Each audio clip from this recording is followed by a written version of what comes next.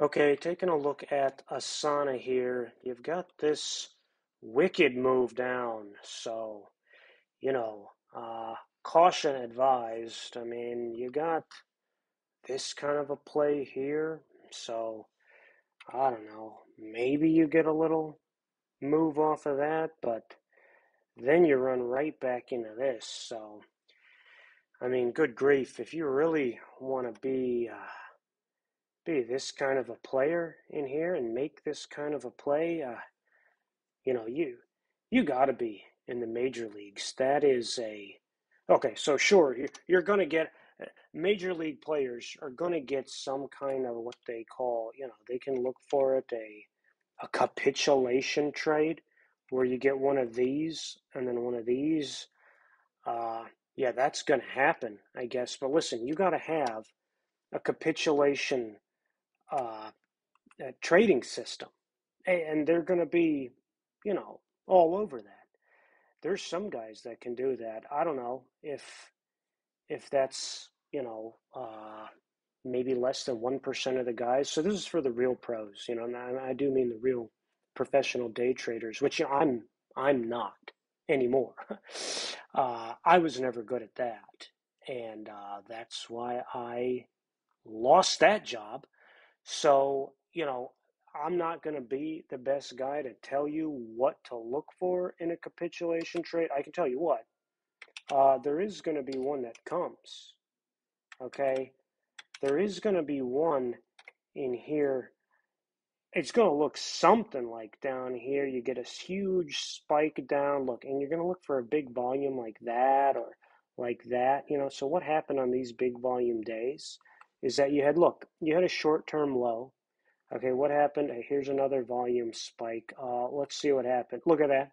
Okay, so you did get, and what happened right here? Yeah, look, a low.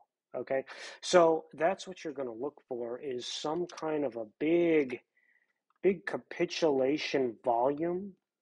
Okay, and that'll be the sign that maybe you hold overnight, and then you're going to have something there. But that's not my cup of tea. You know, I don't know. Maybe this is a good company, I thought. That was a pretty good one. So, hey, you know what? Maybe you could get a little capitulation low there. But listen, until you start seeing, like, what's the volume on here? Until you start seeing this volume and look for an area, look for your spot, right? So, if I was in the major leagues, which I'm not, I'm a minor league batter, I'm fine with that. Look, 2650. So you got it's at 27.30 right now, so you got another dollar or so. But hey, or maybe you don't even get that. Maybe you don't even get another dollar. Maybe tomorrow the thing. I don't know. So, but if you're looking for a textbook capitulation, I think that's your only play here, right? Because there's nothing else going on. And so even then, you're not going to get like a nice, I don't know, 2, 3, 4 month rally. I would just look for one of these moves. Okay, so count how many days that was. I'd look for one of these moves. Okay, and I do it right within the context of this kind of, let's see, where is this? Somewhere around there? So look, maybe you get something up to here. Okay, that's kind of maybe even steeper. So how many days was this? Look, you got, count this, 1, 2, let's clear it up here. 1, 2, 3, 4 day rally there. Okay, let's count this one. You had a 1, 2, 3 on the big one, 4, 5 day rally before it pretty much topped out, you know? So call it 4 or 5 day rally. So this is what you look for if you're going to trade this Asana, okay? Which I'm probably not unless you do get all these to line up. Look for big volume. Let's count the volume here to know what we're dealing with. What's the volume?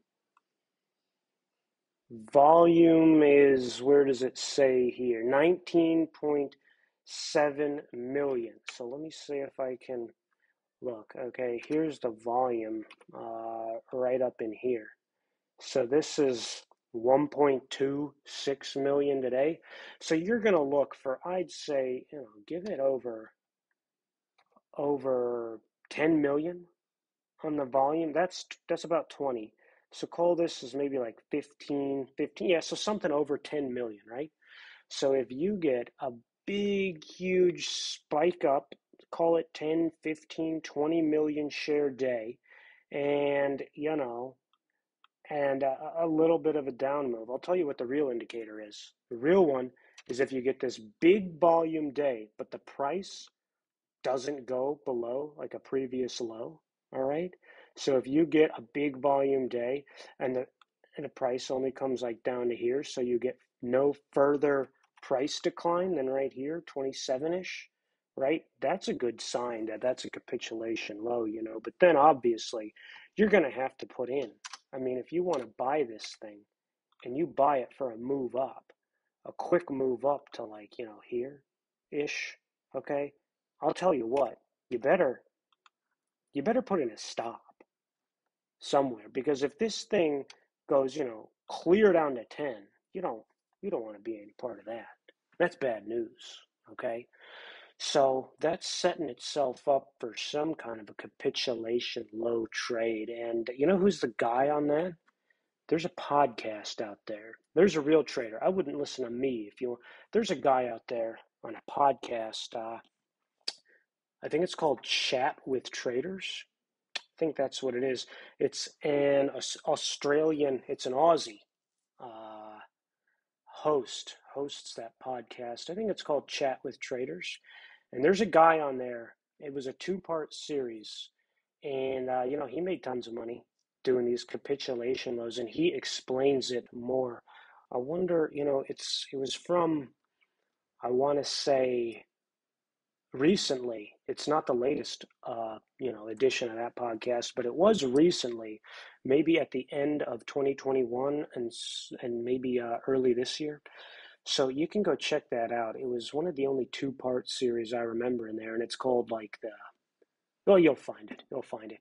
He's a good one. I think his name starts with a J. Jason, maybe something. And you know who he traded with Trillium. Trillion, big fund there. He traded with yeah, what is it? Trillium. That's the one. So find that one. That guy was a good trader. He'll probably give more details about what to look for, but I know that that's generally the guideline of what you want to look for, all right? So, hey, just be careful with this one.